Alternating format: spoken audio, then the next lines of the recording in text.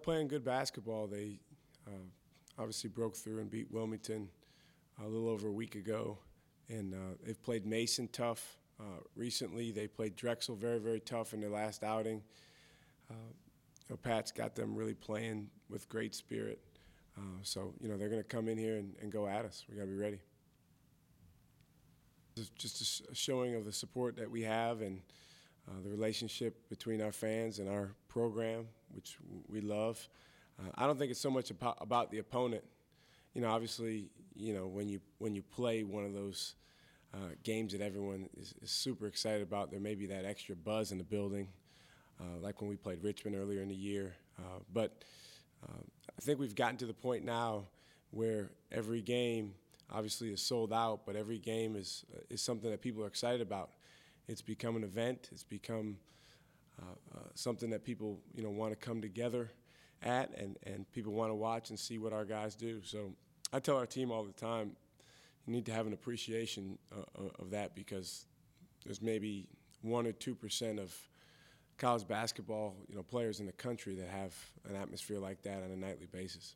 I don't think it's a matter whether you like it or not. It just is what it is. And I'd love to have a guy averaging 20 points a game, but sometimes when you have someone who's a dominant scorer, then other scorers are not able to emerge. And I think what's happened this year is we've had 5, 6, 7 guys that at different times have been able to step up and really score the ball for us. Brad's still our leading scorer, and he's still the guy, trust me, that other teams prepare for the most. And that's one of the reasons why open shots have been harder to come by for him this year compared to last year, is that he's number 1 on their scouting report this year. Whereas last year as well, we got to worry about Jamie inside. We got to worry about Joey coming off the ball screen. Brad was certainly on there, but there were some other key figures. But yeah, it's nice that some guys have stepped up. I think they're just scratching the tip of the iceberg. Javante Reddick is going to continue to get better scoring. Travion Graham, he's probably the most natural scorer of all those guys. Between him and Rob, even though Rob has kind of struggled shooting the ball this year, those guys can put the ball in the basket. Yes, I would say I'm pleased, but I'm not satisfied or content. There's still a long way to go. But for February 7th, I'm happy that we've made progress each month and gotten better.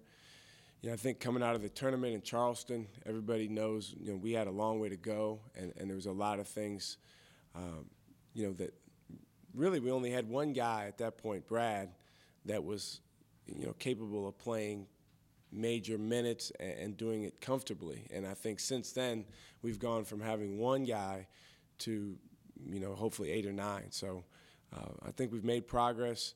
There's really no schedule for a coach. I mean, you don't look at the opponents and say, well, we're going to win that game, we're going to not win that game. I mean, every game we go into, we're trying to win.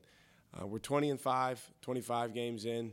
I certainly have an appreciation for the fact that, most teams in the country would probably love to have that record, but I'm more focused on Towson tomorrow night and finishing the regular season the right way. Not preparing for them at all right now. Now Mike Rhodes will, because he'll have the scouting report, so he'll prepare for them well in advance. And then after the game before, I think we play Mason right before them. That's a pretty important game. So after that game, I'll shift my focus to Northern Iowa. But I check the scores every day. I saw that they beat number 12 Creighton over the weekend, and they have a really good program. They have had some big wins this year over high majors, over Creighton, over Old Dominion. So it's going to be a tough task, but the game's here. So we're excited about welcoming them to the Siegel Center. Depends on the year. Some years it's critical and it can make all the difference. Ironically, for both George Mason and our Final Four runs, it was going on the road in the bracket buster to Wichita State that got us into the tournament, and winning. You can't just go. You got to win.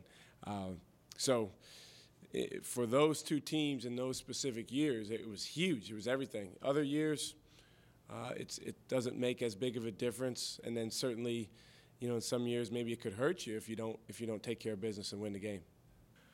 Oh, it's not so much that this season's different, just life is different, period. I was thinking about that this morning.